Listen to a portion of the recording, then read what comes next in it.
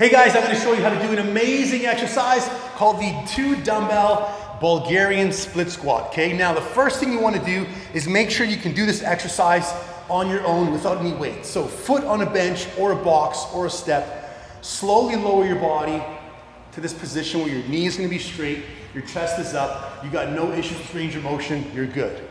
Next, you're going to pick up your dumbbells, watch my back, I'm arched, I'm in a deadlift position, okay? From that position here, I'm going to put one foot back.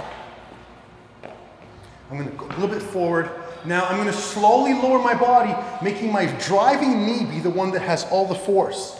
I'm going to slowly come down, and you'll notice that I'm leaning back versus leaning forward. From this position, I'm going to thrust up with my opposite leg, and I'm going to hold. Now, I want to try to keep this knee slightly bent. Inhale as you go down, pause, press as you come back up. Okay, you'll notice my balance is going to be challenged in this position. So this is a great exercise for both glutes, hamstrings, and quadriceps. And the key thing to remember is when you come down, pause, wait, feel the movement, then thrust yourself up and hold. That is how you do a 2-dumbbell Bulgarian split squat.